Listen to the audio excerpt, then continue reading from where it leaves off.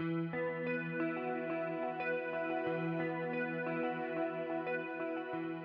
poor workman always blames his tools. When a person does a job badly, they try to find excuses for doing so by blaming their equipments. Tom was learning to cook. He tried to make many things. But each time, something went wrong, and he had to start all over again.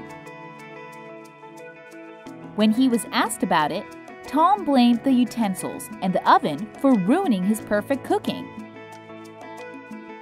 Hearing him complain, his mother said, "A poor workman blames his tools." A poor workman always blames his tools.